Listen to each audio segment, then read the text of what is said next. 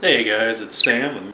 Today we're going to continue our look into accessibility options on Android-based devices, and in particular today we're going to be talking about screen readers.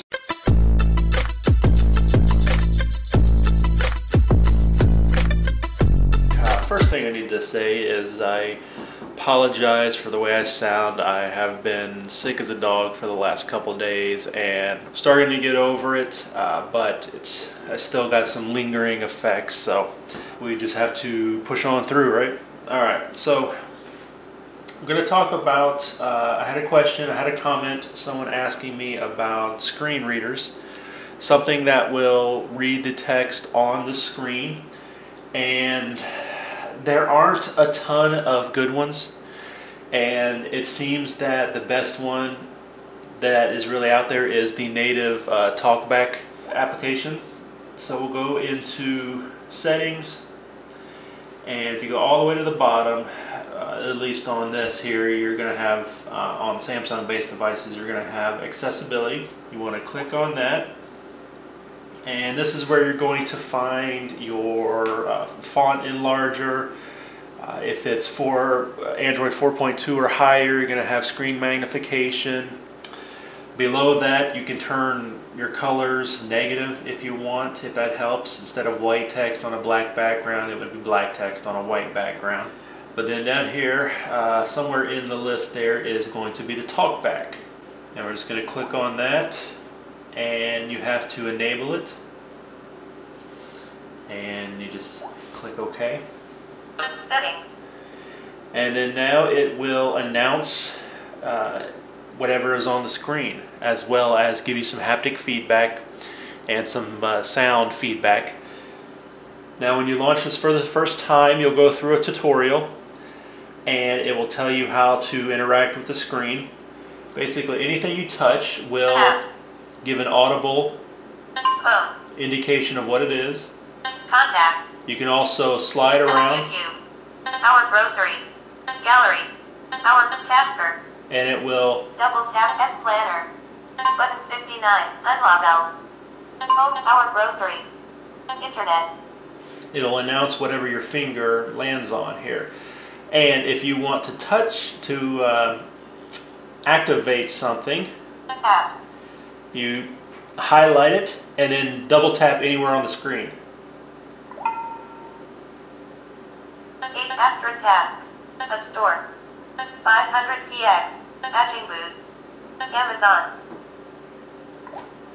Amazon.com. So, apps. Home. Showing item 3 of 5. now if you're in your text messaging area and you tap on a message, it will read it out loud. Cool, we're leaving Skylar's dance right now, heading towards your house. So that's a pretty cool feature. Text message viewer. Cool, we're leaving Skylar's dance right now, heading towards your house. Messaging. Home. Another cool thing is if I tap on the email, it will tell me how many I have.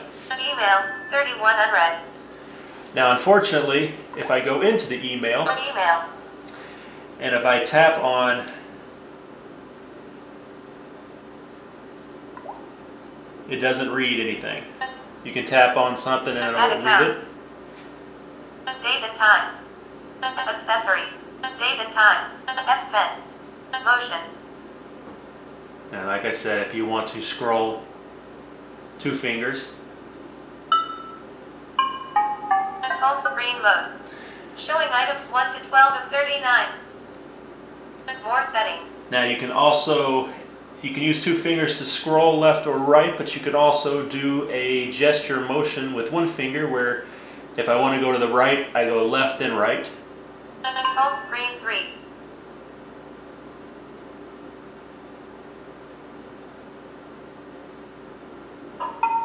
There. Home screen 4. Home screen.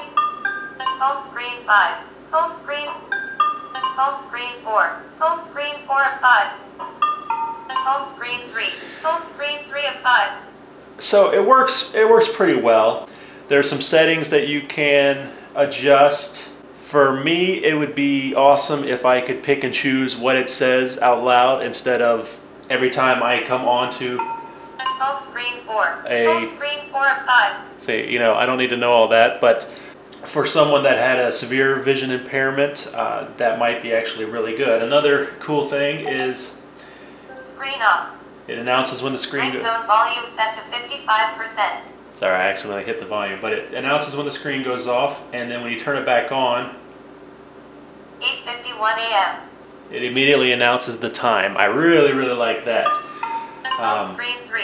Home screen 3 of 5. If I could turn everything else off and just use that time, that would be awesome. So I just wanted to show real quick that it also works on the Nexus 7. Home screen 4. Home screen 4 of 5. And home screen 3. Home screen 3 of 5. And it's located in the same spot, the accessibility setting. And if for some reason it's not in your device, you can download it off the Play Store. Home screen 2. Home screen 2 of 5. Home screen 3. Home screen. I also forgot to mention that if you cover your hand up over the proximity sensor, it will mute the sound. Home screen 2. Home screen 2 of 5.